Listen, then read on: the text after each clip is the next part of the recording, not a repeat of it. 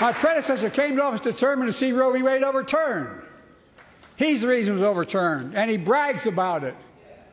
Look at the chaos that has resulted.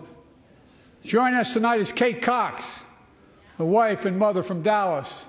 She's become pregnant again and had a fetus of a fatal condition. Her doctor told Kate that her own life and her ability to have children in the future were at risk if she didn't act. Because Texas law banned her ability to act, Kate and her husband had to leave the state to get what she needed. What her family got through should have never happened as well, but it's happening in too many others. There are state laws banning the freedom to choose, criminalizing doctors, forcing survivors of rape and incest to leave their states to get the treatment they need. Many of you in this chamber and my predecessor are promising to pass a national ban on reproductive freedom. My God, what freedom else would you take away?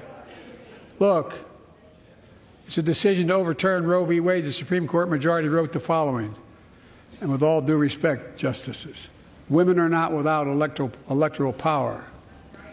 Electoral or political power. You're about to realize just how much you're right about that.